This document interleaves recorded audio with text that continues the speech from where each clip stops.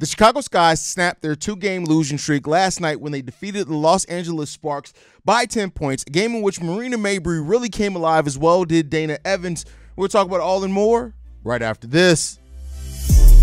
Welcome to Chicago Sky Central, and here's your host, Haize. What's going on, Sky fans? Welcome to another episode of Chicago Sky Central, your number one spot for everything Chicago Sky related. I'm the host here, Haize, but more importantly, you guys can follow the channel at Chicago Sky Pod on every social media platform we happen to be on. With that being said, first, let me apologize to you guys for being late for the post-game show. Your boy was tired. Do work a full-time job. I was a little tired last night, but got to see the Skies win. I just did not want to come on to the post-game show and not have the energy needed to really talk about this team and the way that they performed last night. It was a really good game to see. And we're going to have quotes from like Marina Mabrey and even Teresa Weatherspoon on the return of Camila Cardoso, which we're going to get in the next game. But, you know, in this game overall, Marina Mabrey stepped up and played like the star that the Sky need her to play with. It's going 6 of 14 from the field, all 6 of her makes being from the three-point range for 20 points, 7 rebounds, 7 assists, 1 steal, only 1 turnover as well in this game. And she had the highest plus minus of plus 17. You know, her and Angel Reese actually tied, which we're going to talk about how Angel Reese impacted the game without even really scoring a lot in that game. But Marina Mabrey was the star in the making for the Chicago Sky team. At one point in the third, the Chicago Sky held a 21-point lead over the Los Angeles Sparks. And while, yes, they only ended up winning by 10, they really commanded that game throughout. The Chicago Sky won every single quarter but the third quarter in this game, and they lost that third quarter by 9 points. But overall, the Sky this was the type of bounce back win that the Sky needed against an inferior opponent. I know that their records are not that dissimilar from one another, but the Sky are just a better and more sound defensive team, and the offense really played extremely well last night. You also got 15 points from Dana Evans, going 7 of 16 from the field, 4 assists, 5 steals in this game as well, 1 block as well from Dana Evans, who's usually the smallest player on the floor, 3 turnovers, but had a plus minus of plus 9. But Dana Evans really understood where and when she needed to get her offense yesterday, played much better as far as heads up with the pace of the game, and we got a really good performance from Dana Evans. As much as Marina Mabrey is going to be talked about in this game, you cannot overlook the impact from Dana Evans and what she had on both the offense and defensive side of the ball. This is the pit bull that we need Dana Evans to be, and if she can continue to be like this, I know the only 4 assists, and people are going to look at, well, Marina Mabrey had more assists than her, but that goes to what I've been saying. Like, the Sky don't run this traditional type offense where it really comes down to the point guard dictating the half-court offense. Marina Mabrey is going to do a little bit of that. Kennedy's going to do some of that as well. Diamond's going to do some of that. And Dana's going to do a little bit of it. They really share it, and they do play from the inside out. They're starting to do that a little bit more in a game like this as well. But Dana Evans, as much as we've talked about how Dana Evans has, kind of shot the Sky out of games, kind of, looked for a shot where she should be looking to pass, she played extremely well in this game. And you can't overlook the impact that Dana Evans had in this game as well, playing really good for the Chicago Sky, especially down the stretch of that game as well, especially with Angel Reese having 5 fouls in this game. Dana Evans, the other players, they really stepped up big time in this game. Elizabeth Williams. This is why Elizabeth Williams is a player that can fit on any roster, going 6 of 9 from the field, 17 points, 11 rebounds, 1 assist, 4 blocks, 4 steals. Elizabeth Williams had the type of game that, we've always talked about E-Will as a player that can really pick her spot. She does all the dirty work. No matter what you need and call her to do, that's what she's going to do in that game. Her role is going to change each and every game for the Chicago Sky based on who's playing well, who's not playing well, who may be in foul trouble. And with Angel Reese being in foul trouble in portions in that game, they needed a little bit more offense from Elizabeth Williams, and she stepped that up big time, having 4 offensive rebounds out of those 11 offensive rebounds as well. Elizabeth Williams played extremely well for this team overall also. I'm going to get to Angel Reese here in a second, but I also want to talk about Kennedy Carter coming off the bench. Talked about in the pregame show how the bench, right? We need balance from the bench, but a large part of our bench scoring is going to always come from Kennedy Carter. She goes 6 of 10 from this field, 1 of 2 from three-point range. She chips in 14 points, 4 assists, 1 rebound as well in this game, and she just only 2 turnovers, 4 fouls. She plays with such high energy. it's going to be kind of difficult to keep her from getting in foul trouble sometimes, especially against more athletic, type guard type players and things like that with teams that run a lot of athletic guards. So that kind of comes with the territory in this one. But you got that from her, 14 points from her, and then everybody else on the bench. When you look at it, they combined for a total of 9 other points off the bench from the Chicago Sky, and then the added 14. That's 23 points off the bench for the Chicago Sky. That's how we need the bench to perform. If Kennedy Carter is going to be being able to score in double digits, 14 points, we don't need a whole hell of a lot of points for everybody, but we need people to be efficient, right? Isabel Harrison still trying to work her way back. She goes 1 of 4 from the field. She does play 12 minutes, gets 2 rebounds, 1 assist in that time, the 2 points. That all works greatly for the Chicago Sky. We need her to, of course, shoot more effectively. But then you look at everybody else, basically. 1 of 1 from Breonna Turner, 3 points, 4 rebounds. She understood the role that she needed to do. Michaela Oniwerde, 7 minutes. She took 4 shots in those 7 minutes. 2 points, 1 assist, 1 rebound. We need her to be a little bit better. But Lindsey Allen as well, playing really good in her 11 minutes coming off the bench. But then we got to talk about Angel Reese as well in this game. I said she was tied for the highest plus minus. Now, plus minus isn't everything. It isn't always indicative of the exact impact that you make. Sometimes it's more of the team. But she goes 3 of 8 from the field, 6 rebounds, 3 of those being offensive rebounds, 3 assists, 2 steals as well in this game. Yeah, she had 2 turnovers. She had 5 personal fouls, only 6 points. But you got to see the energy from Angel Reese, and that is how Angel Reese can impact games even when she's not scoring. The key, timely rebounds, the getting extra opportunities for the Chicago Sky on offense, the steals, keeping her head up, playing in the passing lanes. This was not the easiest game for Angel Reese, but she still was able to have a positive impact on this game because of the way that she's able to play and how high of an IQ basketball player she is as well on top of all of that. And overall, the offense in this game looked much better. And Marina Mabry talked about it after the game, saying it's having that patience offensively. Sometimes it's just better to move the ball and get the easier shot. And that was something we worked on from last game because we felt we didn't do it as much. And that is something that you notice from this team. The ball didn't stick. While Marina Mabry did score a team-high 20 points, had those 7 assists, this is something that you really saw. The team had the effort of passing more and getting everybody involved more. And that's going to come down to Marina Mabry as well. When she's able to hit the shots at the accuracy that she did last night, of course, she's going to be able to facilitate more off her because the defenses are going to have to key in on her. That is why it's hugely important that the offensive weapons that we do have in Dana, Kennedy, Marina Mabry, Diamond DeShields, these are our offensive workhorses in a lot of ways. Diamond hasn't been that for a couple of games, but we know that she can be that.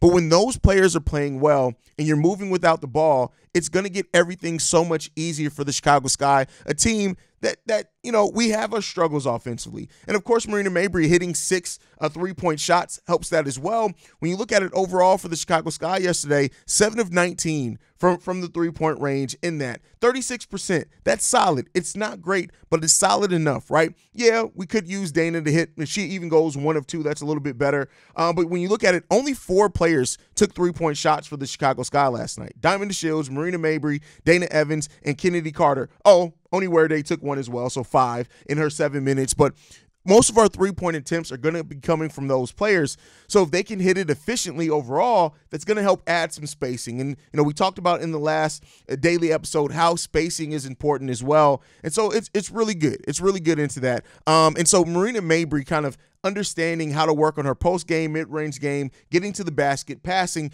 it's going to help the Chicago Sky be a much more fluid offense. And not to put it all on her, because it's not all on her, but she is a big part in that offense, being able to operate the way that we needed to operate as a Chicago Sky team. She also said this, having teammates that are willing to get me the ball at places that I can be successful and then being unselfish about it. We have to be an unselfish offensive team if this offense is going to look anywhere close to being decent. Last night it looked decent against the LA Sparks team that we know is competitive, right? It's not gonna be easy. So the Sky getting a 10-point victory, leading that game basically throughout most of that game.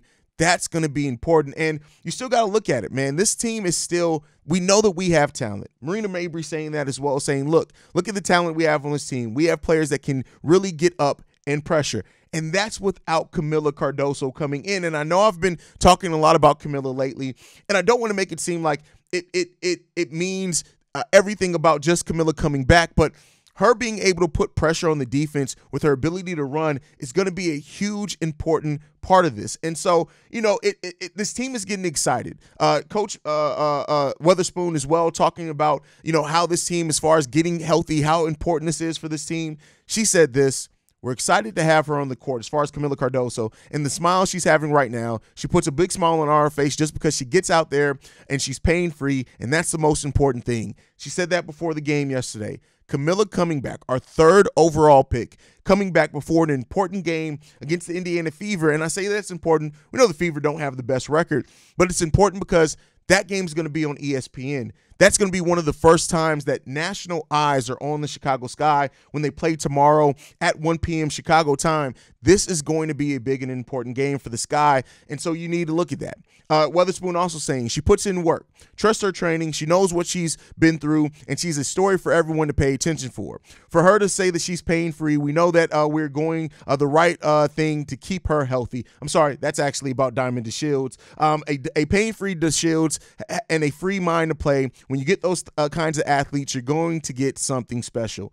Listen, Diamond DeShields was her 2nd leading scorer. She's come down to 9.8 points per game. We understand that that's because she's had some rough games, but this Sky team getting healthy is going to be an important part as the Chicago Sky are doing what I asked them to do. I talked about when we knew that Camila was going to return June 1st. I looked at it and said, we got 6 games. If we can go 3-3, be 500 over that time and get everybody back healthy after that point to ride it out between now and the All-Star break, this is the move that you want to make. This is the position that the Chicago Sky really ideally want to be in. You're getting healthy. You've gone through some trials. You faced off against some teams that are truly championship contenders in this league, and you've beat 2 of them, right? You've beaten 2 of them. And so the Sky to continue, to build that confidence is really going to be important, but you also got to look at the play, right? And Dana Evans, as much as we've talked about her point guard play, she showed a lot in last game. And she also said this: it starts with me as a point guard. I have to get us settled down. When they go on runs, we think we have to make it back up or make it up in one possession. I have to do a better job at putting us in better positions.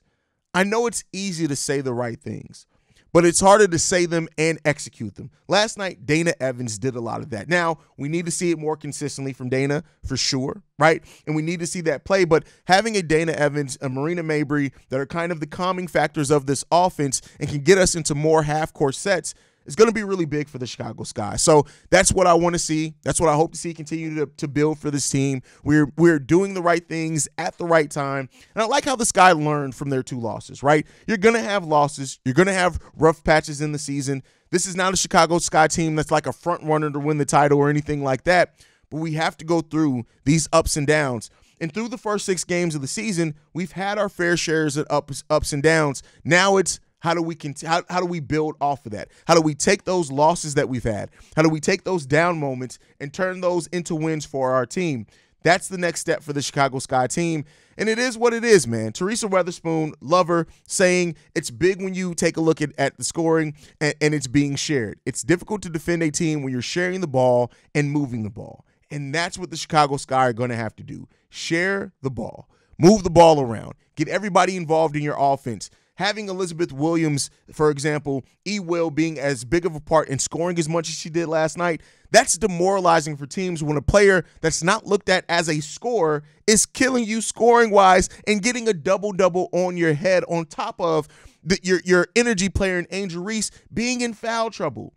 The Sky handled this extremely well, and this is the type of win that can build some momentum. And the Sky, they got a test coming up tomorrow against the Indiana Fever tomorrow on ESPN. You cannot overlook how important this game is going to be for the Sky. Like I said, the Fever have their own tribulations and trials that they're going through for sure. They're only 1-8 on the season, but this is a big matchup because all eyes, as far as a lot of the basketball world, are going to be focused on how the Chicago Sky are able to compete. Caitlin Clark's had a rough start of the season, as all rookies have had in a lot of degrees, right? But you can't let her go off against you. You can't let her get her momentum against the Chicago Sky on ESPN, no less. Let's see how the Sky are going to handle that. And so, like I said, really good win by the Chicago Sky. Hats off to the Los Angeles Sparks as well. They competed in that game. Listen, I tell you what, Rakia Jackson, I know she only scored 10 points, going 4 or 5 from the field as well. She's going to be a stud. Her and Cameron Brink, I like what they're building down there. And Derica Hamby, man, 9 of 19, but 24 points, 13 rebounds in that team, 3 steals, 3 assists. She was all over the court as well. And so, you know, while the Sky led by double digits most of that game, let's not act like this was not a game where they had their own test in as well, because they absolutely did. But shout out to our Chicago Sky for going out and getting the dub. And let's go out and get another one on Saturday. Let's get above 500. Can the Sky do that? Let's hope so, but we'll be covering it right here at Chicago Sky Central every single day. Make sure you guys stay in tune with us. You can follow us at Chicago Sky Pod. You can send us any feedback, questions, comments, concerns, ChicagoSkyCentral@gmail.com. And then lastly, if you want to leave a text message and our voicemail for the mailbag, the number to do so, 773-270-2799. We are the #1 spot for everything Chicago Sky related, and that's thanks to you guys. And I'll see you guys the next time we go to Skytown, which is going to be tomorrow, y'all. Peace. This has been a presentation of the Break Media.